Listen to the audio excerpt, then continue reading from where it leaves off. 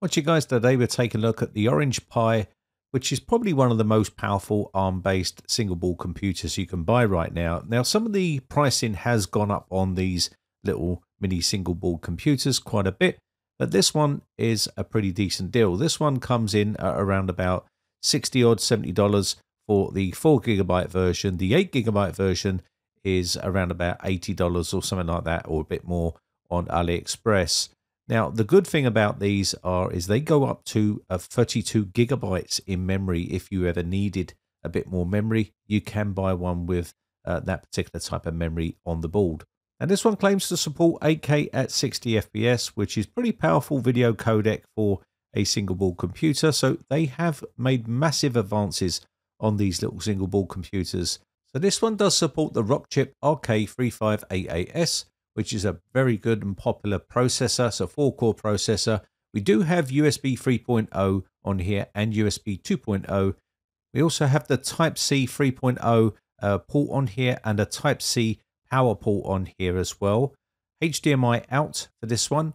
We also have the RAM going from 2 gigs, 4 gigs, 8 gigs and 16 gigs times 2. So that'll be up to 32 gigs of RAM, which is pretty decent for a single board computer. Now, we also have a gigabit Ethernet port, that memory card slot on here, 3 camera ports here, and also 2 LCD ports on there as well. On the back of the actual board here, we do have that M.2 PCI Express 2.0 on here, which supports 2242, which is PCI Express 2.0 basically. Speeds, not the fastest speeds in the world, but for a single board computer, that is pretty decent.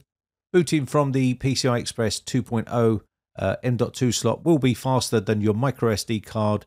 You can boot from the M.2 slot and the micro SD card and also USB as well. These are the full specs you can see here. You can pause the screen and read these at your own leisure. You can run multiple different operating systems on this device as well. And let's go and take a look at some of the benchmarks and some of the things that this device can actually do. So first off, we're going to run the Geekbench CPU score here. So just quickly run this so you can get an idea of the sort of speed. Single core is 552 and the multi-core score is 2303. And you can see we're running Android on this actual device right now. I'll show you Linux a little bit later on. It can gameplay as well. We're just going to do Real Racing 3 here and you'll be able to see playing some games here. No problem at all. Pretty smooth. For a little small board like this, it is pretty amazing what you can actually do on these single board computers. Now, there's no cooling on this at the moment or no case. I've just got it lying on the bench with some cables running out of it. So it's not the best test here. It's going to get a little bit warm here and there. But all in all, you can see it is running this no problem at all. Pretty smooth gameplay and very enjoyable for this. Now, you could literally use this as a desktop computer.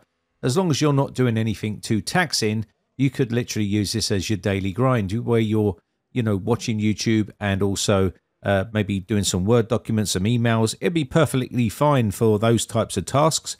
But it can also do the odd bit of light photo editing and also some light gameplay like you're seeing here. This is Beach Buggy Racer, and you can see it's silky smooth, no problems at all. So if you're looking for something that do some light gaming and can do some general computer work, then something like this Orange Pi 5 might be for you. It's pretty affordable, as I've said, $65 to $70 for the 4 gig version. And also, if you want the 8 gigabyte version, you can get that for around about $80 odd on AliExpress. I'll leave some links in the video description if you're interested. And I'm getting absolutely trashed on this game, but I still got a chance to win here. So let's just try and finish off strong and win the game. So here we go. I'm just going to fire this here and try and get forward. There's a rocket I've got here. Just give it a little fire. Missed him. And I just sneak in there and get the victory. There we go. Never give up. So this is some PSP emulation. And this one is playing pretty good as well. Again, I've just messed around with the settings here. I've got this on 3 times or something like that in the upscale. So pretty good. And I've got the Gods of War here. As you can see, gameplay on here is silky smooth as well. No problem at all. You can mess around and tweak with the settings to your liking. Again, you can turn this down or up depending on how much you can push yours. I have not really messed around too much, but again, it's really enjoyable to play some of this retro games. Now, moving on to the Linux part here, I just wanted to download Linux. I'm going to download Ubuntu and get this installed on here so you can see what Ubuntu looks like. Now, Ubuntu runs super smooth on here. It really does. So if you're looking for a cheap, affordable, little tiny single board computer, you can stick this in a case, get some Wi-Fi on here and some Bluetooth, plug in a little keyboard and mouse, and you can literally have this in a camper home or some sort of really small, tight space where you don't have a lot of space. You can use something like this and it will work away, no problem at all, and do some of your daily tasks like emails, surfing the web, watching YouTube, just your general computer use, really. Now, I'll quickly show you some YouTube playback so you can see what it looks like. Now, if you wanted to play, say, for instance, a 1080p video, it will play these no problem at all.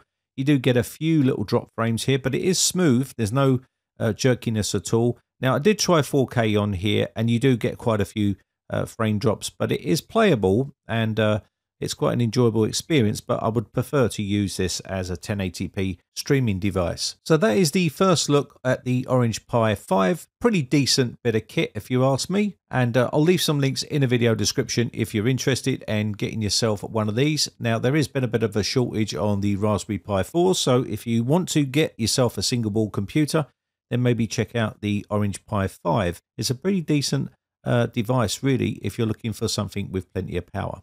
Anyway, but that said, I think that's going to be about it. My name has been Brian from briteccomputers.co.uk. Just want to say a quick shout out to all my YouTube members who join my YouTube members group. I appreciate the support, and I'll catch you in the next one. Bye for now.